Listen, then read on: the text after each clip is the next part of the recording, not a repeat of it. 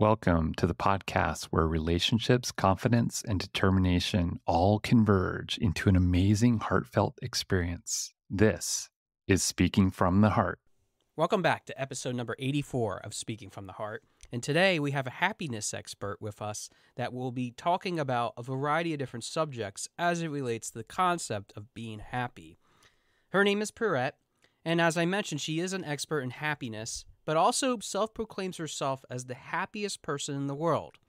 Her goal is to influence everyone to enjoy and celebrate life, to create more joyful energy in our world. In her teachings, she uses mixed modalities, and some of them include mindfulness, movement, subliminal conversation, and neuro-linguistic programming. She is originally from Estonia and has been living in the United States, in Florida specifically, since 2004. She's the author of the book Joyful Life Jumpstart and also hosts her own YouTube channel and podcast called Happiness with Piret, which I was fortunate enough to also be on her show to talk about the topic of anxiety, which I will put a link in the episode notes if you want to go and check her out, particularly about my episode, along with her other episodes as well. But what I really got out of this conversation more than anything else is not to make this big overproduction of what we need to do to just figure out what we need to have in our lives to be able to understand and create those best opportunities that we continuously talk about on the show. This episode really simply talks about the concept of happiness and how we can get ourselves to be there. And I think beyond anything else that we will ever do or ever say in our lives, if we can just focus on the happiness aspect of it, we can achieve greatness in so many different ways, which I think you'll find our conversation not only above and beyond those lines, but how she got to that point of being that happiest person in the world. Because if I was anything like her, I would love to be happy all the time. And I know that I can strive to be that based on our conversation that we had today. But with that, let's go to the episode. All right, we're here with Piret. Piret, thanks for sharing your heart with us today. Hi, Josh. Thank you. Thank you for having me in your show. Yeah, absolutely. This is really a return favor because I was recently on your show a number of months ago, and I really was excited that I was part of it. We connected, and we're like, hey, why don't you have me on the show? I'm like, perfect. Let's do that. So thanks so much for taking some time to talk with us today. I really want to start with this question because I already introduced you to the audience, and many people are probably scratching their heads when I introduced you, saying, what's a happiness expert? I never heard of such a concept before. So in your own experience and in your own words, can you let our audience know what a happiness expert is? Well, the way I see it as well, and why I started using that, so I've been a happy person since I remember myself. So it's kind of lucky, or I don't say it's lucky, but I'm being happy inside since I remember. But there were points of life when I saw other people not having the same feeling and not being able to be the way I was. So in one point I started thinking, well, how can I teach them or help them to feel the same way? And why I decided that after learning everything, how other people were teaching happiness and everything, I learned that a lot of people who teach happiness, they actually by themselves, they're not happy. They just teach fact, like science behind the happiness, what to do, but then they start talking how they themselves, they don't feel it. And that's why I was like, the way I think I'm an expert, because first of all, I am happy. I'm expert because I'm happy. Why I can teach others? Because I know how it feels and I know how to teach others what I feel. So I wanted to share what I have with others. I learned how to do it. I didn't just start like this. I learned how to teach. I love that because a lot of people sometimes go through life feeling absolutely miserable. And I can tell numerous examples to you and even the audience, my listeners, about how some of those people have been a negative influence on me because I let their negativity, their unhappiness rub off on me. But I actually found this really interesting, and I want to let the audience know this too, again, that you lived in Estonia for a period of time up until about 2004. You lived in Florida. Why did you move to the United States? I'm just curious what that background story is. Well, I was born in Estonia. Actually, I was born when it was still under Russia. So I was about 10 years old when it was separated from Russia again. And when I moved here, I kind of had the feeling that I want to move here since I was 16. I don't know why. And then when I finally moved, I was about 23. And it's actually a funny story as well. I did a training for hospitality and I had a choice. We had really cold winter, but I had a choice as for our hospitality training to go do my internship either in England or in Florida. So that was the easy choice there. Yeah. Do I go to the England with after the cold winter? Do I go to England to have more cold, or do I go to Florida? So that's how I ended up in United States. I imagine then you must have fell in love with being in the sunny weather of Florida, which I've been to Florida a few times. I've been to Disney World. I have enjoyed it, but it's something that I love the four seasons. So living where I'm at in Pennsylvania is something that I absolutely don't want to give up whatsoever. But is it something that you enjoy, just being down there in Florida and enjoying the weather? Does that make you happy? Sure. That's a little bit different as well because I do like Florida, but I like four seasons as well. I actually do prefer four seasons, but summertime in Florida is really hard because summer is where everybody else in other places in a country, they can go out and play. Here is so hot, you have to sit inside. So, like on cold, somewhere cold, like I have friends in Canada, and then in the winter time, they pretty much can't go out as much. Yeah. In the summertime in Florida, we just go from inside the building to the car and then inside the building again because it's just too hot to be outside. See, I think it was the opposite from some people that I've heard, but I won't go into that right now. Yeah. But wintertime, I do like it in the wintertime when I see on the TV that everybody else is in the snow and I have sunny weather outside. That's when I do like it.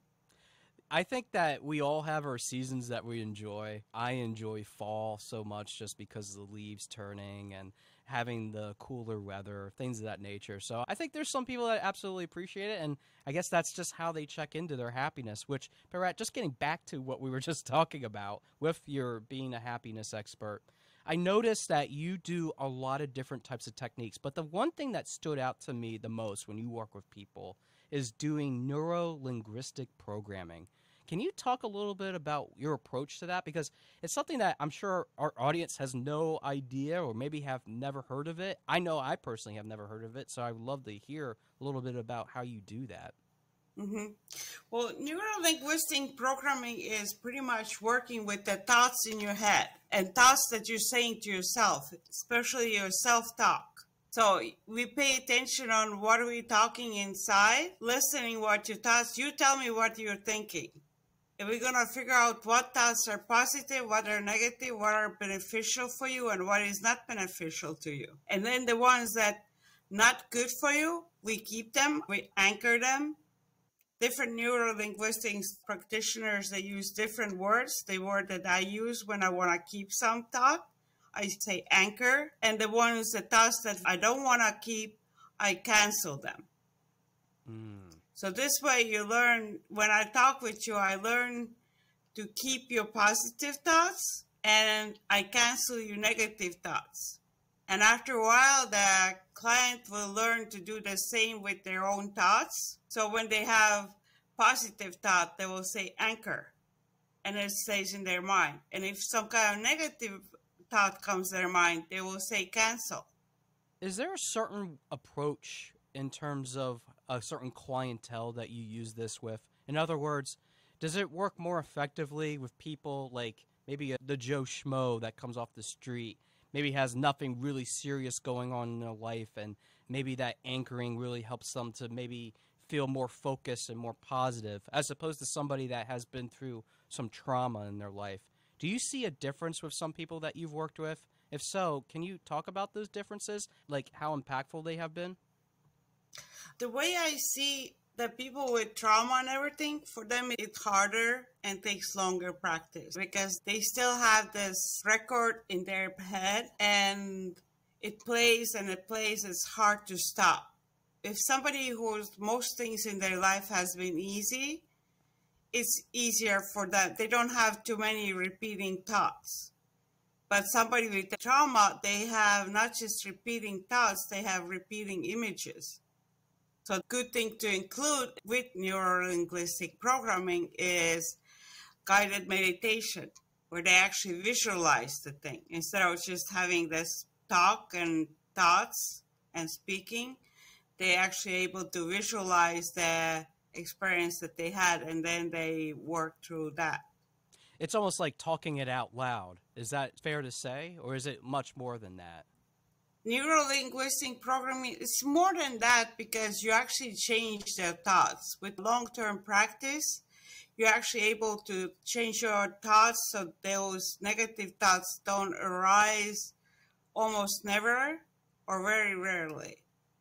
That's really interesting in itself because for me, and Piret, I shared this with you on your show, and I'll share it with my listeners, just about the struggles that I've had with that self-talk, because I have these scripts already in my head growing up that I need to say this in order for myself to get to point A to point B, but that same script might not always work in every single situation, and it has to change, especially with some of the circumstances that surround it. I mean, obviously, it got me into a place where I realized that if I don't make a change pretty soon, I'm going to have to make some course corrections down the road, which obviously I had to in order to adapt. Which, speaking of which, I noticed on your website you have a lot of certifications that talk about really your ability to work with others as a life coach, mental health coach.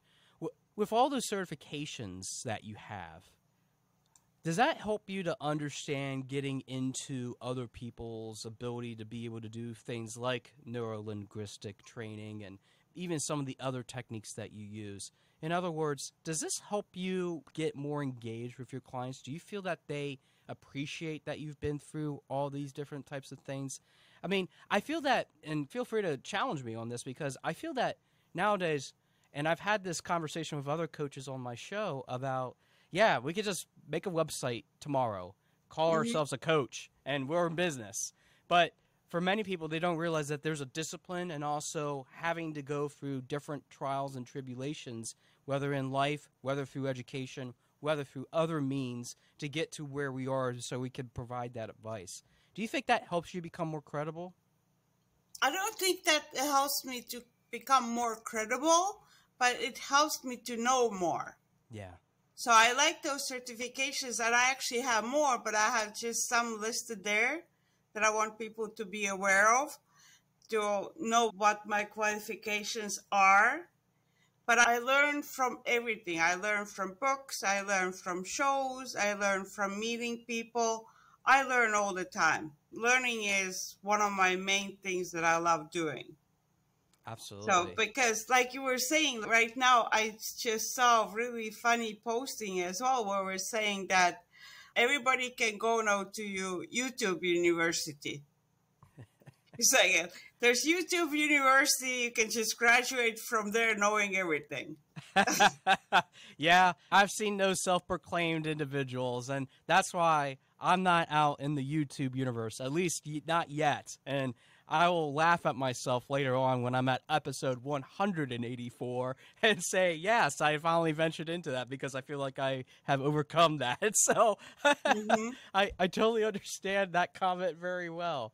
So, Piret, I want you to tell us a little bit about that big successful client that you've had or somebody that you've worked with. And I know you work with couples too, so that's fair game with this question.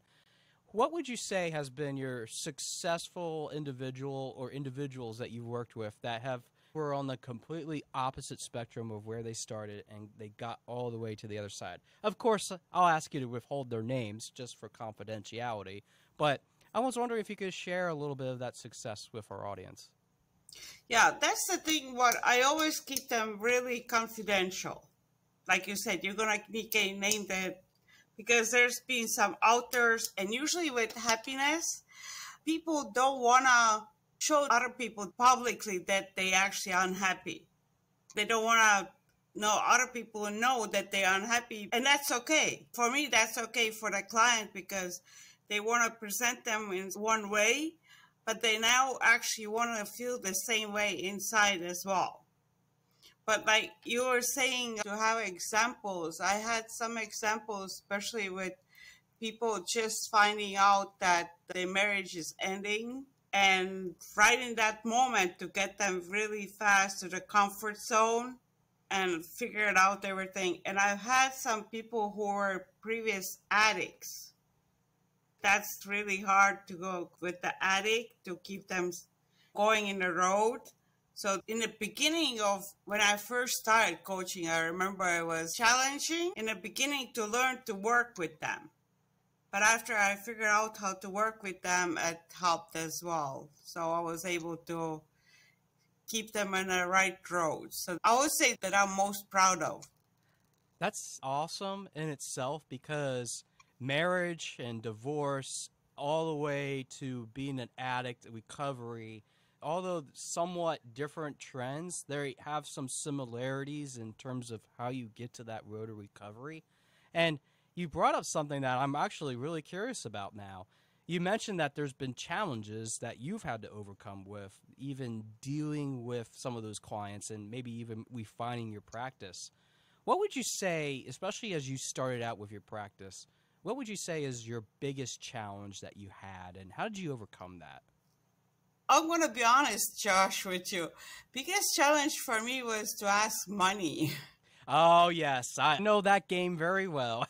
I know. Knowing your You asked worth. and I was like, should I say the honest answer? Honest answer was to charge money because I felt like since I've been kind of doing it, even when I was younger, my friends and everybody, they came to me for advice. So they were actually my friends when I was in a high school. They were saying you should go study psychology and everything like that. But I went on traveling and doing other things instead.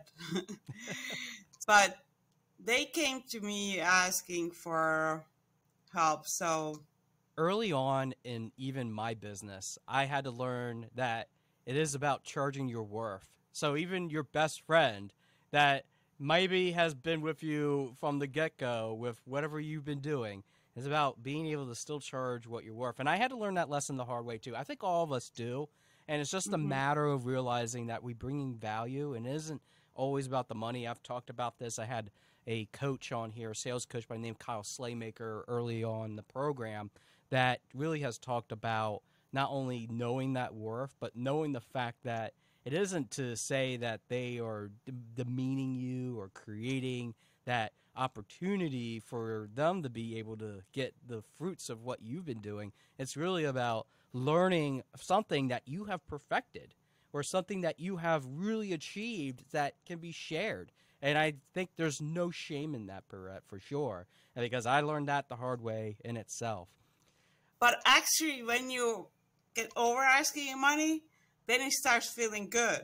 When you're Yes. actually comfortable asking the money and people paying you, that part already feels good. So when you overcome that feeling of, oh, I'm going to ask money, and you finally start asking the money, that is a good feeling.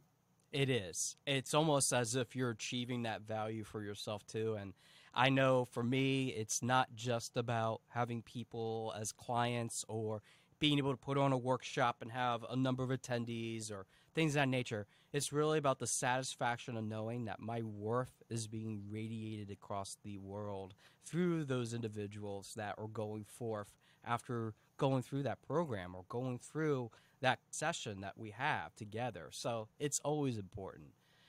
Piret, I want to talk a little bit about your YouTube channel, which for my listeners, I'll put it in the episode notes so that they can access it. But I have obviously been featured on your show. I can absolutely leave a link for those that are interested in checking out when I was with you, in which we talked about really not just getting over anxiety or the biggest topic of them all, because I have definitely been through the gambit of that with my story. But I love your approach in that you have several different topics that you talk about which relate to happiness, whether it's about masculinity, whether it's about communication. My favorite, which I have to go check out because I just noticed it, is about autism, which I have found out earlier last year that I was autistic.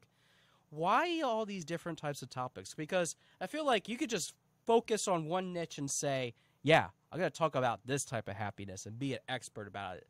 Why so many different topics? Are you trying to be able to cover all those different gambits and try to reach as many people as possible? I'm just curious about your thoughts on that.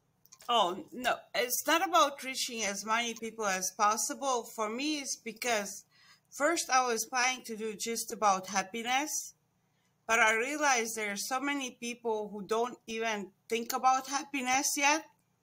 So I had to find some kind of platform for helping them. The reason why I did the anxiety episodes was I was trying to help the people with anxiety get to the point where they can handle their anxiety and then move towards happiness. But they can't just move straight from anxiety right to happiness. So I had to get the issue with happiness first. No, issue with anxiety first and then go towards happiness. But Yeah. I had another one that I just did, a new one. What I did after happiness was, if you see the playlist has Men's Guide to Happiness. Mm-hmm. So that was really interesting to do because I have 20 episodes just with men about happiness and men's point of view. I like that because for so many different people, it has all kinds of different faces, perspectives, different types of dimensions to it. I can completely understand. You do something that I don't do, which is to actually live stream. And I think for my fellow listeners that don't know what that is like to be live streaming this and then being able to have it published right away, is there a little bit of a heightened anxiety in itself, kind of since we're talking about that, to do those sort of episodes live? In the beginning, it could have been. But what happened, what I did, Joshua, it's a good story as well.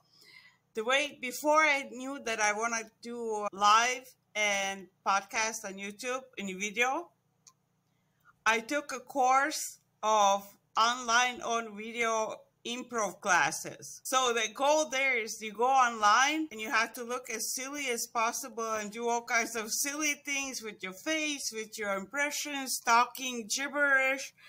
And I did all that, and I just got comfortable in front of the camera after doing all the silly things.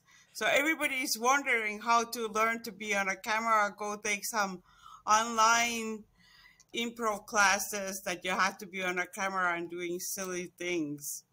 It's just about experimenting and just getting right into it so that you feel a lot more comfortable. And that's even what I say to my public speaking clients is just do it. And see where it goes and get the feedback and start doing it again. See what happens, do it again. It makes you feel a little bit better. So I completely understand that. And I love that. I actually really appreciate you being so bold enough to do that because some people are very afraid of that. Glossophobia, the fear of public speaking, even on a video format, even being live streamed can be very scary. Yeah, I think maybe the first classes when I did the improv, maybe I had more anxiety then as well. But like you're saying, like the more you do it, it just goes away. So by the time I actually started my own show, I was already comfortable. And that's good. I'm glad to hear that. Piret, before we close up, I want to actually reference the fact that you've written a book, and it's called Joyful Life Jumpstart. And I'll also put this in the episode notes in case anybody's interested. It is available on Amazon, on your Kindle, or even a paperback.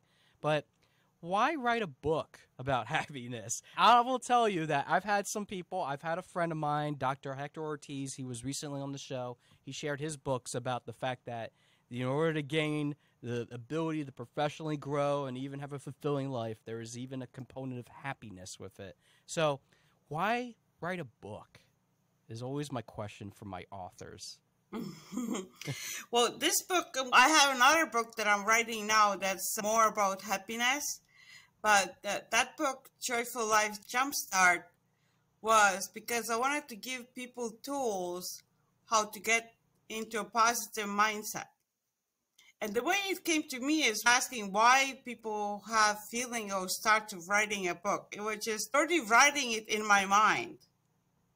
So it was writing in my mind by itself, and I just had to start writing in a paper. I had a feeling like just start putting in a paper. And in the book, it actually teaches you how to deal with the past and figure out what you want for future and figure out where you're now and what steps you have to take to make the future joyful. I definitely could have used that book about 3.5, 4 years ago when I was going through what I was going through, Piret. So I must have missed the boat when I saw that book. Although I know I see that it was only published just a few years ago. But even then, as I was going through the midst of it, I would have loved to have that kind of book in my hands. Joshua, I wrote it when there was COVID lockdown. Okay. That's when I wrote it. It's so funny to talk to people that I've had on the show that have gone through the COVID shutdown and they've had this spark of inspiration, or they have really started something that they always wanted to do, but they never could have the opportunity to do so. So I always find it fascinating. I love the fact that you did that during the COVID lockdown. Piret, we're almost at the end of our time, but before I let you just share a little bit about how people can reach out to you, I have one last question, and it does relate to this overall theme that we've had in this show about happiness. I've talked to a number of people in my business. I've been open for a little over a year now, and I have encountered many different people that are either not as fulfilled or not as happy as they could be. They are struggling with finding that identity of happiness because there's been some barriers that have been put along the way, and that has created a lot of things for them to essentially feel a little trepidation about being able to go through and think they can have a happy, fulfilled life. If somebody listening to this would stumble across this and they are really interested in getting started on how they can be happy, what would you recommend as really that first step in achieving true happiness? What would you say is the first action item, if you will? Obviously, they could go and call you, but what if they didn't have that available to you? What would you say to them? Yeah, because my program is really good. But before we get there, I would say if there's somebody who really, really doesn't know yet, they have to take a little paper or a little notebook and start writing out little things that they feel, oh, I felt happy. And say like, oh, I had this good coffee and that made me feel happy. Start paying attention on those little things that make them feel happy, even if it's just for a few seconds, few minutes. But paying attention on things that make you feel good and happy. Because if you know what those things are that make you feel happy, either they're activities or just items or things, then you can have more of them in your life. Because you're already paying attention that, oh, doing this walk in the morning or even just watching your favorite show, but it feels good. But you mark down that it feels good. I love that message because some people think it's about, oh, I need to start a new routine, which I did a whole series of episodes even earlier in this new 2024 year about having to be able to set those goals, be able to set those expectations. But it doesn't mean completely dropping everything that you used to do and do it with 2 feet and jumping right into it, because that will set you up for disaster. So it's really about being intentional and starting with the small things. And I love that just writing it down can be the gateway to creating some of that. So thanks for sharing that. And even just noticing, if you're a person who doesn't like to write things down, at least notice that I am feeling good right now. Absolutely. Piret, thanks so much for doing this and talking about this subject and even some of your experiences.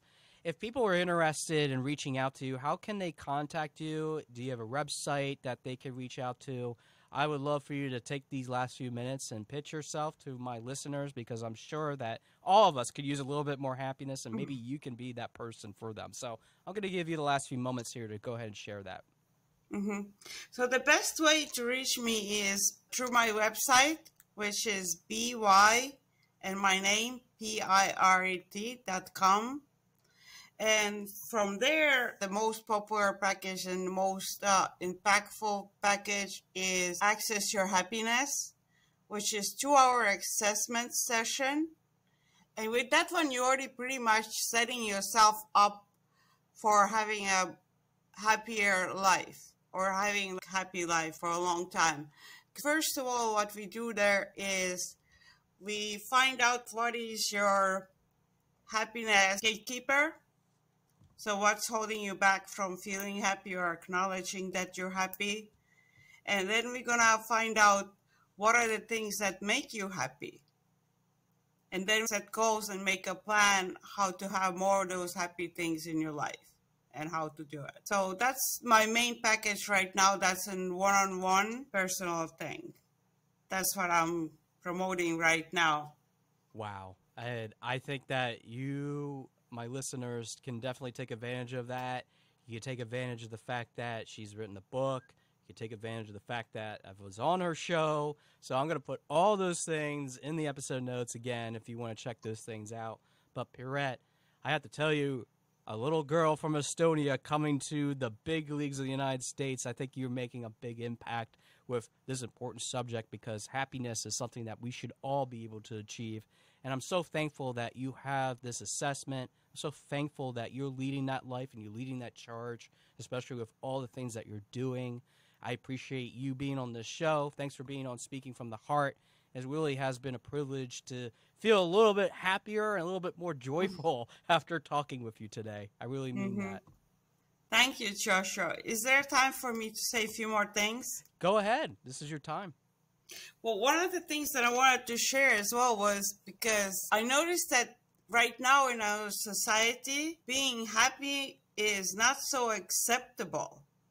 People are looking for more sadness and everything. So that's why I'm sharing this, and that's why I'm doing this, because I want to make more people to feel that they're allowed to be happy.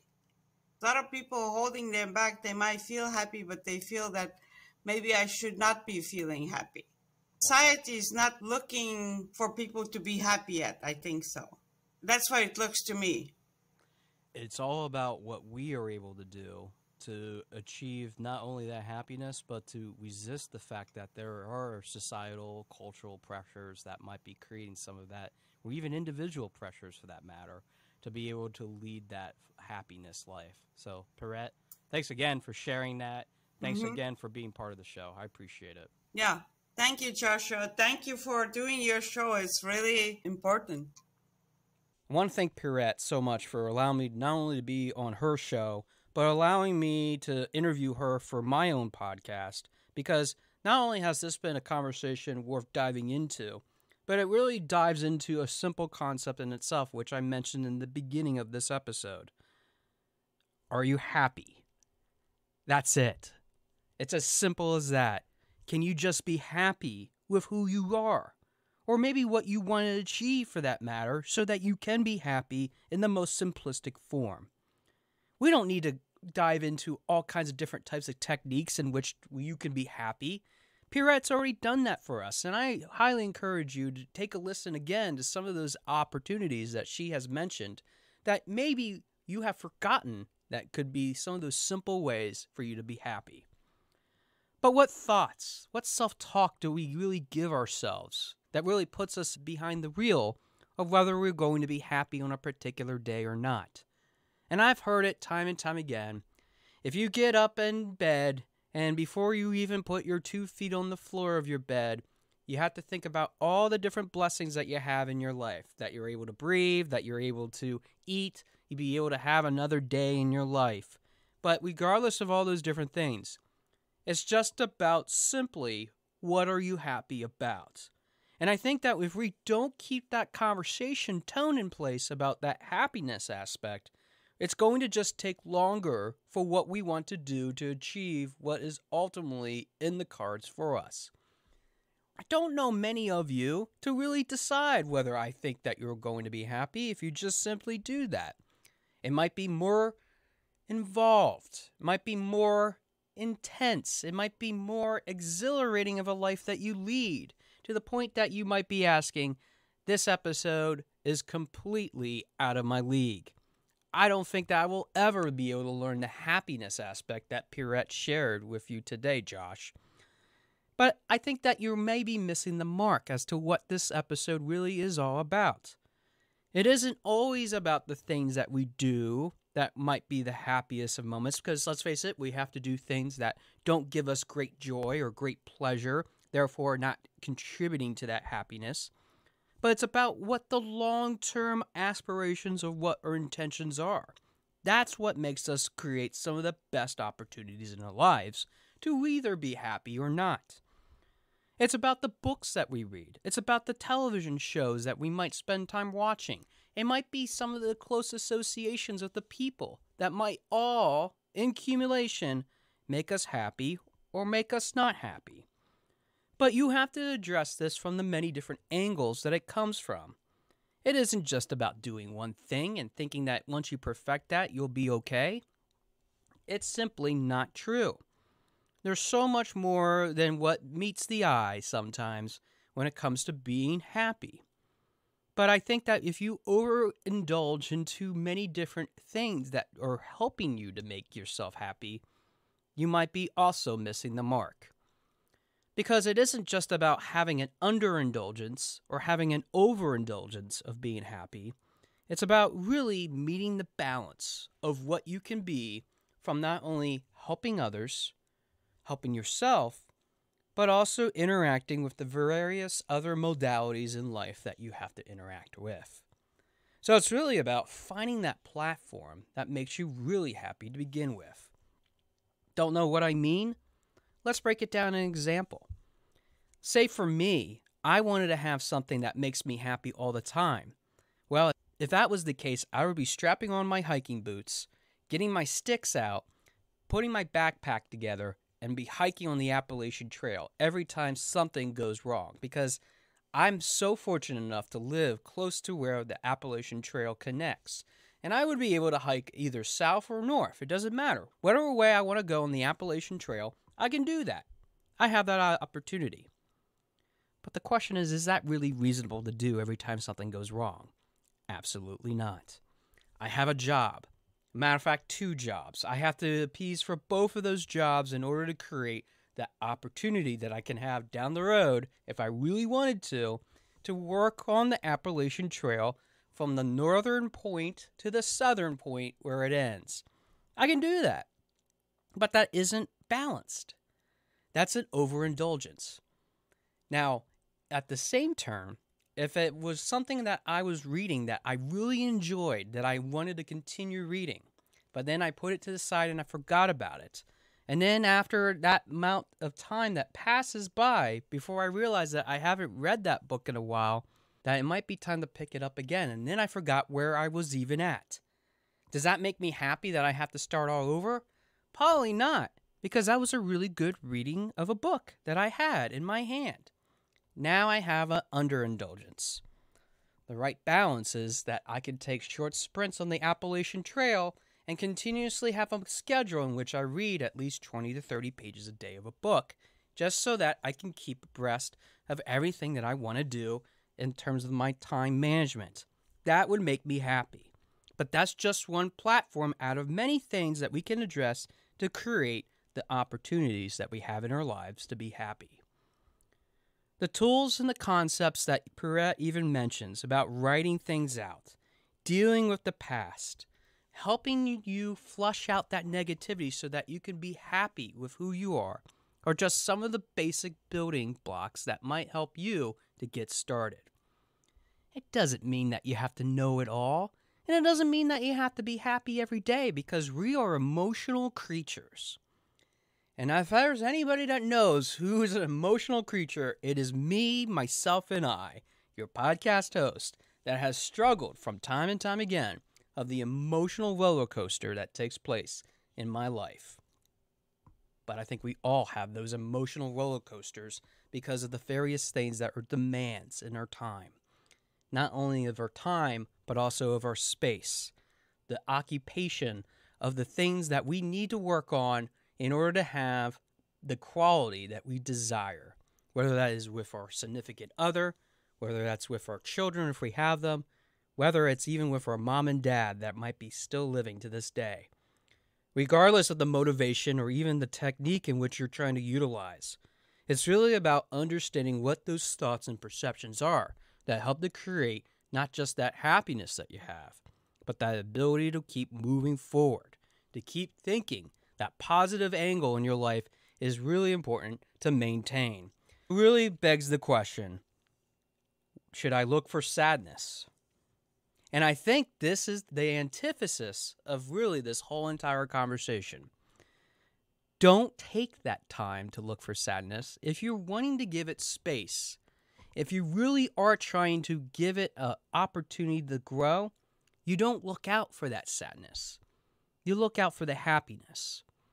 And as much as sadness wants to creep up in our hearts and minds from time to time, especially if we have that as a medical condition, which is true with the things that we have learned in the science of depression and anxiety over the last 10 and 20 years, we know for a fact that sadness can crawl into our brains and make us feel like we are just sacks of nothingness.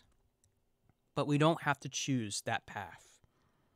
We have a constant opportunity to keep moving forward and keep choosing the things that we want to choose in order to create that best value of who we are. So the next time that you want to feel sad, you're allowing it to occupy that space. Don't do it. You can be a happy person.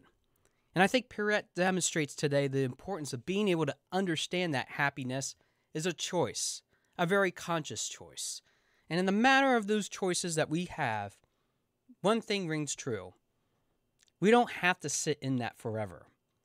We don't have to sit in that happiness all the time. But it is okay to have that perspective of happiness no matter where we go. But we don't have to be part of the group as a whole, not being happy. Because I think happiness doesn't just come from what's in the inside, but what we experience on the outside. So next time that you're walking down the street, or you're walking to your office, or you're on that video chat with someone, give them a smile. Make sure it's from cheek to cheek, and let those people know that you are showing that distinguishment of happiness. You might not be feeling it, but that other person might feel it for the better. And I think that's what really matters the most, that we can all be happier, no matter what we're going through, because we have that ability to project whether we're happy or sad. I'd rather be happy more than anything else, and I'd rather see your happy face as I'm walking to my office, walking to my car, maybe even on that video chat the next time I see you. Because happiness is not just a gift, it's an honor to receive. Thanks for listening to episode number 84 of Speaking from the Heart, and I look forward to hearing from your heart very soon. Thanks for listening. For more information about our podcast and future shows, search for Speaking from the Heart to subscribe and be notified wherever you listen to your podcasts. Visit us at www.yourspeakingvoice.biz for more information about potential services that can help you create the best version of yourself. See you next time.